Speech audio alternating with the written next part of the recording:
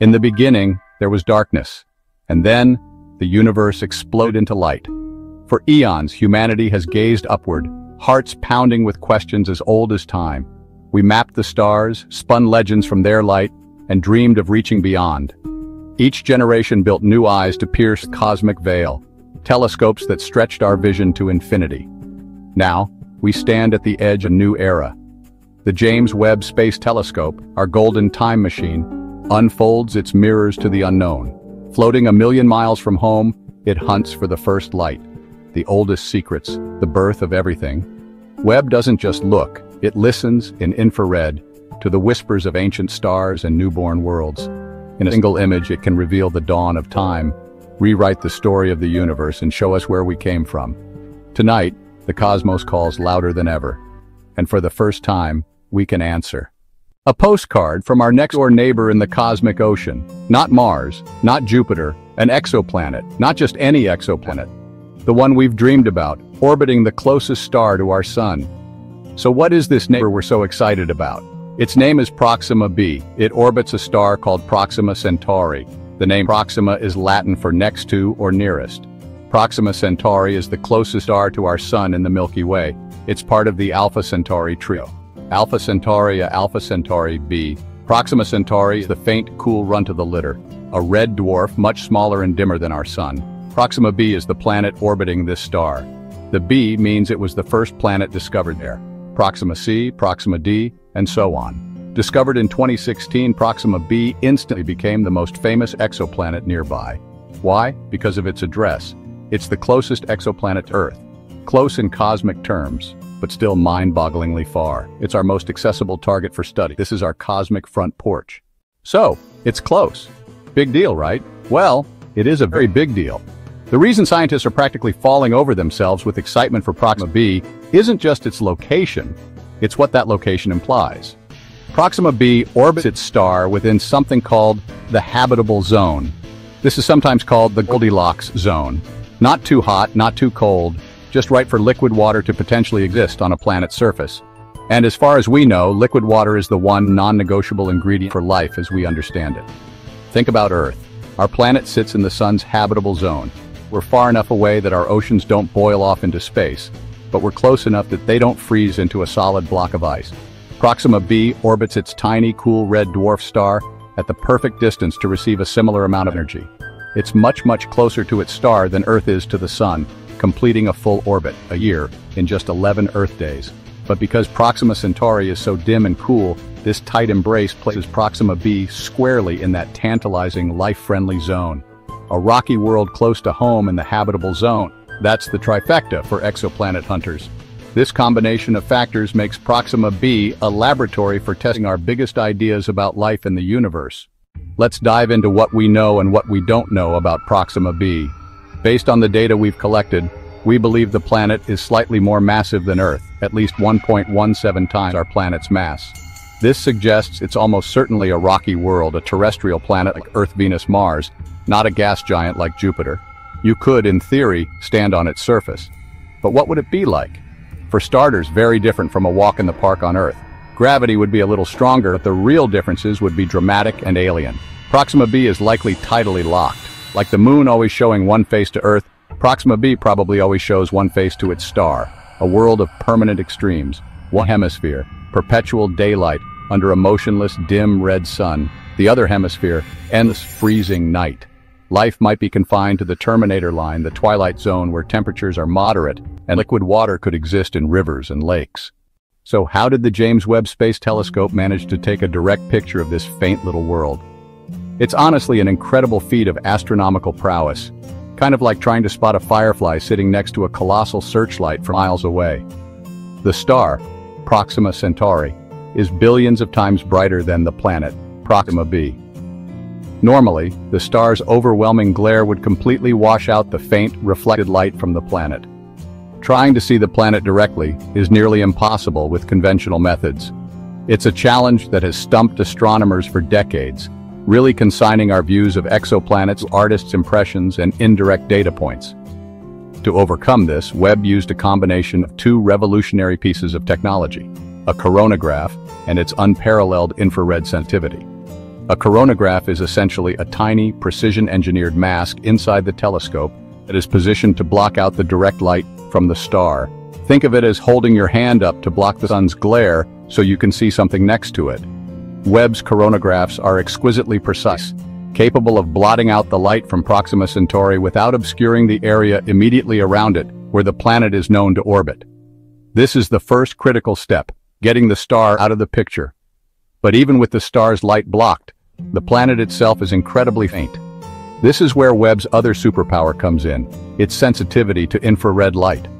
Planets, even rocky ones like Proxima B, have a faint heat signature. They glow dimly in the infrared spectrum.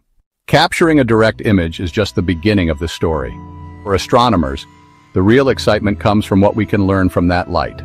The study of exoplanets is a bit like cosmic archaeology. We are sifting through ancient light to uncover the secrets of distant worlds. Before the era of direct imaging, our methods were entirely indirect. We were like detectives who could never visit the crime scene. One of the most common methods is the transit method, where we watch a star for a tiny, periodic dip in its brightness. This dip tells us that a planet is passing in front of the star, blocking a little bit of its light. Another clever technique is the radial velocity method, which is actually how Proxima B was discovered in the first place. As a planet orbits its star, its gravity gives the star a tiny little wobble. We can't see this wobble directly, but we can detect it in the star's light. As the star wobbles toward us, its light is slightly shifted to the blue end of the spectrum. As it wobbles away, its light is shifted to the red. This is the Doppler effect, the same phenomenon that makes an ambulance siren sound higher as it comes toward you and lower as it moves away. By measuring these tiny shifts, we can deduce the presence of a planet and even estimate its mass. These indirect methods are powerful. They have allowed us to discover thousands of exoplanets, giving us a statistical sense of the planetary census in our galaxy. We've learned that planets are incredibly common, and that small rocky worlds likely outnumber giant planets like Jupiter. That single fuzzy dot of light from Proxima B is a treasure trove of information. The next step for the science team is to perform a technique called spectroscopy. Spectroscopy is the art of breaking light into its colors. Much like a prism makes a rainbow, every element and molecule absorbs and emits light at very specific wavelengths. Those patterns make a unique spectral barcode of dark and bright lines. By analyzing Proxima B's spectral barcode, we can infer its atmospheric makeup. This is how we search for clues of life from 4 light-years away. The first thing scientists will look for is the barcode for water vapor. Finding abundant water vapor in a habitable zone would be monumental. They will also search for other gases like carbon dioxide, methane, nitrogen. But the holy grail is the search for biosignatures. Biosignatures are gases hard to explain without life. On Earth, abundant oxygen comes from billions of years of photosynthesis. Without life, oxygen would react with rocks and vanish. Finding similar oxygen on Proxima B would be a paradigm-shifting clue. It wouldn't be definitive proof, but it would be the most tantalizing clue humanity has found. Scientists will also hunt for methane coexisting with oxygen, a chemically unstable combination. They'll look for nitrous oxide, the microbe-produced laughing gas.